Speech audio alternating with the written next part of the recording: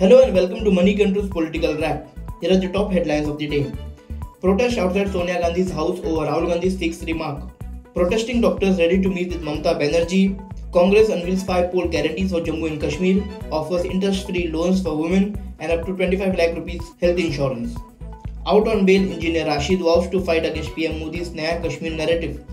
And AAP names 21 more candidates for Haryana polls, fields Kavita Dalal against Vinesh in Julana. Now let's get into the details. Sikh leaders from Delhi BJP's Sikh cell on Wednesday staged a protest against leader of opposition and Congress leader Rahul Gandhi after his remarks on the Sikh community in the US caused a political uproar back here in India. The demonstrators gathered near Gandhi's residence at 10 Janpath, chanting slogans and carrying placards as they attempted to march from Vigyan Bhavan. However, the police intervened and stopped them before they could reach the residence. Several Sikh leaders, women and BJP members participated in the protest, with many being detained by the police. 2 days after Supreme Court rebuked Kolkata doctors who are protesting against the rape and murder of a trainee doctor in the state-run RJ Kaur Medical College and Hospital, have agreed to engage with Chief Minister Mamata Banerjee regarding their demands. This came after West Bengal Chief Secretary Manoj Pant wrote to the doctors on Wednesday and reiterating that the protests are causing inconvenience to patients and their families. Invited them to the state secretariat, preferably with a delegation of 12 to 15 doctors.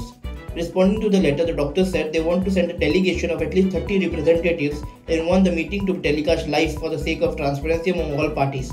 Laying out 2 other important points, they said the discussion should be held in the presence of West Bengal Chief Minister Mamata Banerjee and should be centered around their 5-point demands.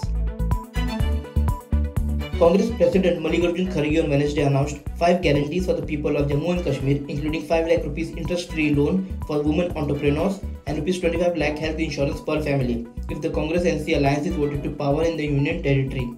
Campaigning for the alliance candidates in South Kashmir town, Kharge also said the Congress-NC government will give rupees 3,000 monthly to the women heads of families, besides promising to restore the provision to give 11 kg grains per person through the public distribution system. Jammu and Kashmir's Baramulla MP Sheikh Abdul Rashid, popularly known as Engineer Rashid, walked out of Tihar jail on Wednesday after being granted interim bail by a Delhi court. Rashid was arrested in 2019 in connection with the terror funding case, received temporary reprieve to campaign in the upcoming Jammu and Kashmir Assembly elections scheduled to begin later this month. Upon his release, Rashid pledged to continue his political fight, focusing on what he called Prime Minister Narendra Modi's failed narrative of Naya Kashmir. He also accused the BJP of using oppressive tactics against him, saying, "I am the victim of BJP and I will fight against PM Modi's ideology till my last breath." The Aam Aadmi Party on Wednesday announced 21 candidates for the upcoming Haryana Assembly elections, nominating Kavita Dalal to represent Julana. She will be competing against Vinesh from the Congress and Yogesh Bajrangi from the BJP.